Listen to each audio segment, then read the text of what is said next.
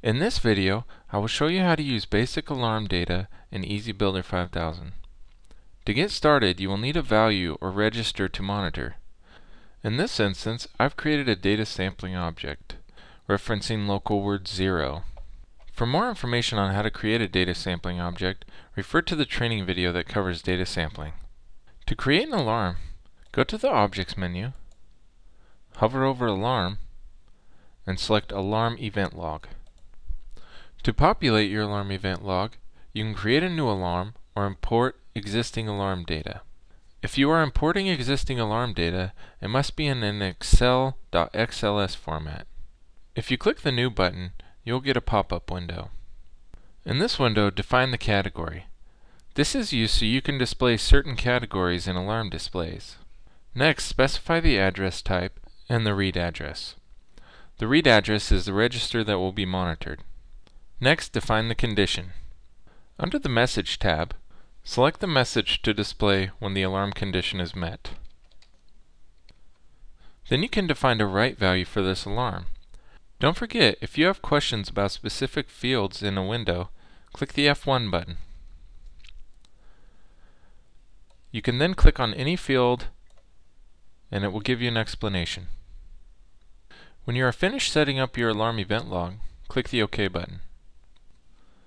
Once you have alarm events set up, you can choose to have the alarm events logged in history files that can be saved onto HMI memory, SD card, or USB disk. To do this, check the checkbox you wish to use. After you've created the desired alarms, click the Exit button.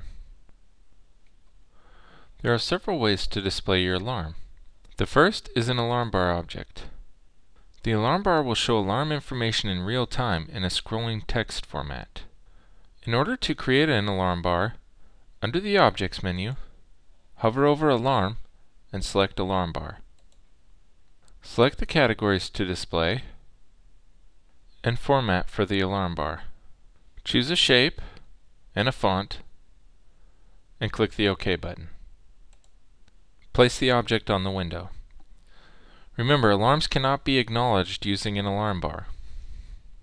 Another way to show alarm data is an alarm display object. This object displays alarms in real time, but in a table format. In order to create an alarm display object, go to your Objects menu, hover over Alarm, and select Alarm Display.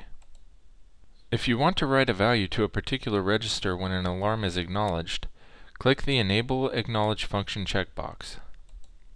The address defined in this field will be the register that receives the value in the write value from the alarm events log.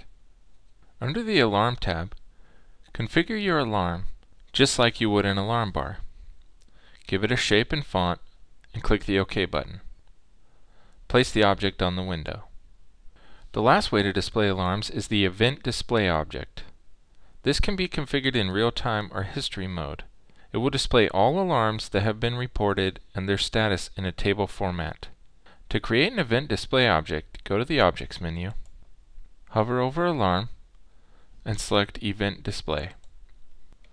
Select the mode, either real-time or history. In real-time, you'll want to specify a write address. In history mode, you'll specify a history control address. The history control address is used to display different dates of historical data. For instance, if you want to display yesterday's historical data, write a 1 to this register. If you want to display today's historical data, write a 0 to this register. If you want to enable reading multiple histories, check the Enable Reading Multiple Histories checkbox. If you check this box, the address in the history control address would be the latest date to display, and the next consecutive address would hold the earliest date to display. The easiest way to choose which date to display is an option list object. Next, if you would like to enable event management, check the Enable Event Management checkbox. The control address here tells the display which events to display based on the value in this register. Click the Usage button for more detailed information. Under the Event Display tab, you can configure your event display. Once you are ready to place the object, click OK and place it in the window. Now your alarms are configured. I'm going to show you an example project in an offline simulation. Here I have created an alarm event sample project. If you increase the temperature, you'll see the alarms be triggered. Here you'll see an alarm bar object. Down below it is an alarm display object.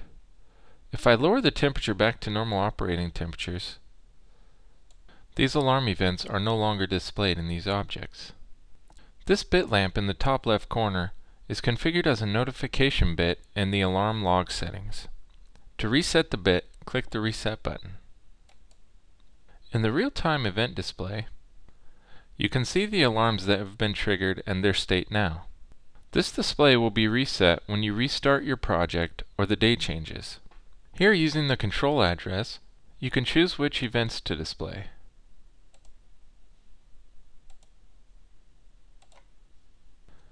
You can also choose a specific event and delete it. Or you can reset the entire event display altogether. In the historical event display, it shows all the alarm events. You cannot delete these events. You can only delete an entire event log, which would be an entire day's worth of events. Here we have used an option list for the historical control to display multiple dates. Notice how when I scroll down, all the dates are of today, June 29th. If I select an earlier date in the historical control, it will then display today's date and any other date that has events logged to it. Now if I change back to today's date, it will only display today's date. And those are the different ways to display alarm data. For more information, visit our website. Under the Support Center tab, you'll find technical notes, sample projects, and a video center to give you an idea of the features we offer and what the Maple Systems HMI can do for you.